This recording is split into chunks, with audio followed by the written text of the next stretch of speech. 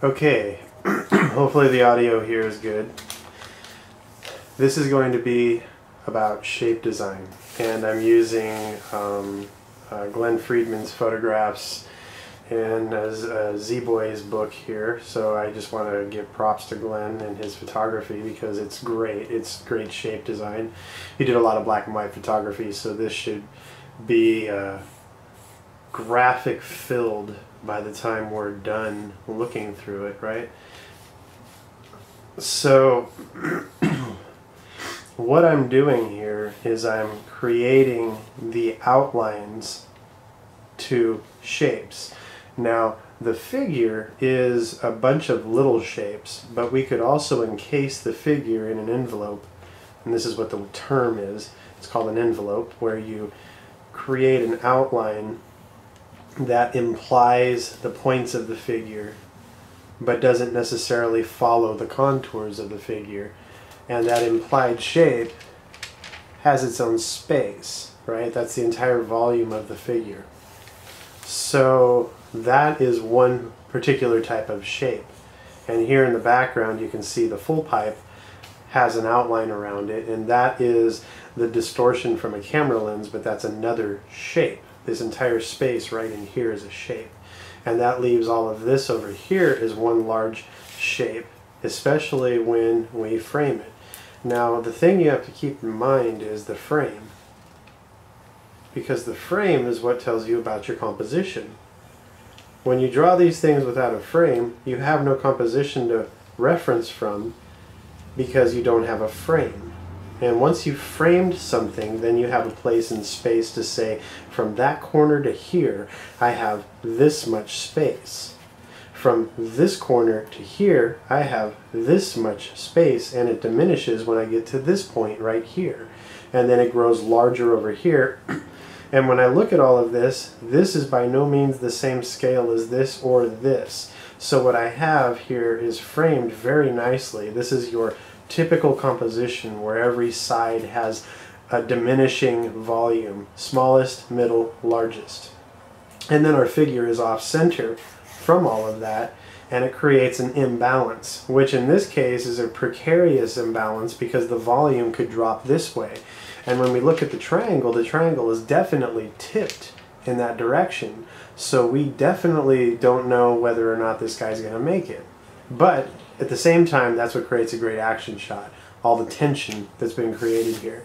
And then we have these excellent halftones right along in here and then right along up in here. And this one happens to group up with the figure, and it creates a larger space. And what it also does is it creates a vacuum, or it creates a certain type of adhesion to the surface. So we know this guy's going to make it. He's stuck to the surface. All the values are helping make that happen. So shape breakdown wise, this is what we've got, right?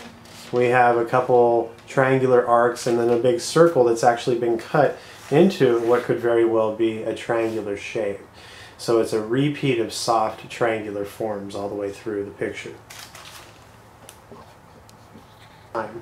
Now, what makes this such a dynamic photograph and what makes it work pretty well for what it is, one, there's this hidden passage that I don't think he even realized was going to take place until after he photographed this, but the hair along in here and the hair along in here are repeated along in here and back in here, and there's this really nice kind of repeat texture taking place all over the photograph.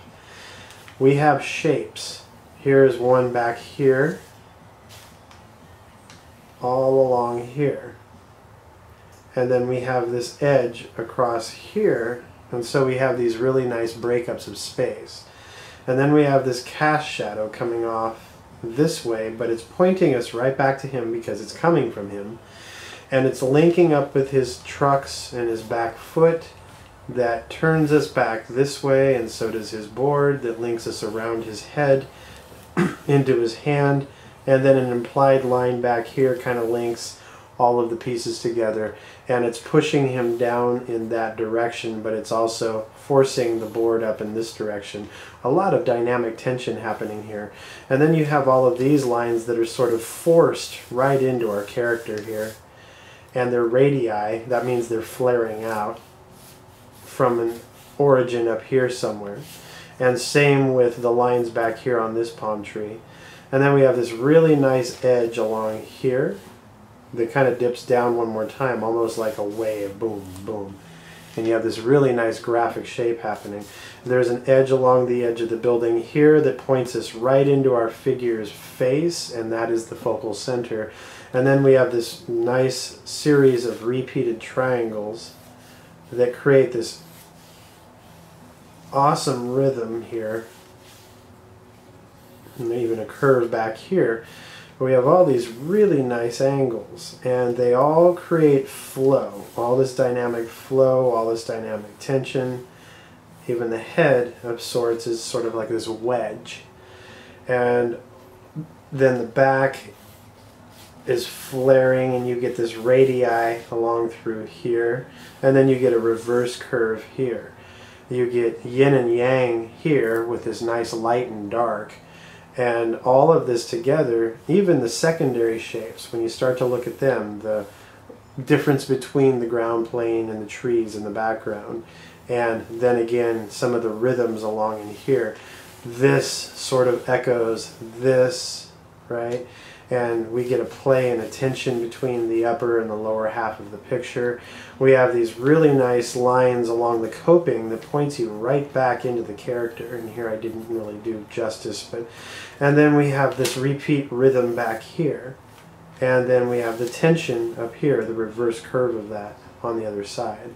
So this diagram got a little crazy, but without the frame you can see it's just a bunch of stuff. Now let's frame it right along here and here, the top and the bottom of the page, down along in here and along in here, and automatically our picture now takes on a different kind of dynamic. We have light and dark volumes. We have dark through here, one type of shape, and the shape goes from the edge of the canvas through this edge into the coping. That's one shape. It points us to this shape, a tension point, that's all dark, and goes through the figure, into the board, into the wheel, up through the middle of the figure this way, along the leg in here, into the head, up into the arm, and even into his hair. And we can't neglect the white sock. It's white, but it does have a shadow pattern to it. And then all of a sudden our figure has its own shape against everything else in the background that has or have their own values. This value back here is a grayscale value. So it is very different than our character. And while our character isn't completely dynamic like down here, where the light and the dark is more contrasty, it doesn't really matter because the entire shape together is its own dynamic. In the background here we have darker edges over here, and then they get lighter through here, allowing the arm to really pop forward because of its own dark value. And that kind of brings our character forward. And these bigger groupings, this is what we're talking about when we say your big shape design, because why? It's framed. And we can see how these things are spaced and placed in relationship to each other within a frame. If you don't have a frame, then it doesn't really matter how those shapes work. They're either just going to be nice looking or they're not going to be nice looking. The next problem here is a color photograph. And with color, obviously, sometimes, well, not obviously. In some cases, many people will not see this red shirt as a value. They'll see it as a color.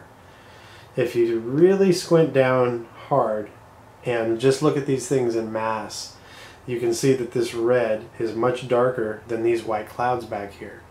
So this shirt, when shaded, should not be light, even though it is lit. And in video, of course, it's going to be a little bit brighter than what you see in the photographic print. But regardless, even these yellows here, they're going to be very vivid looking, but the result of that, if you were to shade it, it would be different than the background. When squinting, they might look similar, but if you make them similar in value, then they are a similar value. And this yellow is light, but it is not as bright as those clouds. Clouds typically, when they have a large mass, get whiter, and you can't darken a cloud in its whiteness no matter how far back it goes. That white is as white as anything is ever going to get. But without a tracing paper here, we can kind of start to see some shapes. Here's a big arc through here that separates this whole space up here from this lower space down here. This cuts this light triangle from everything else in that lower space. Up in here we have an arc that comes through here with a circle right in the middle of it. And not really right in the middle of it, because the balance here is shorter from longer over here. So it's off center, and it works nicely. If this were over a little bit more, it would almost be a tangent where we look at it, because there's this kind of balance here that's happened, and everything else seems to be off balance just enough. It would stand out too much. This has an angle to it, and that angle has a smaller angle within it, making a smaller triangle right in here.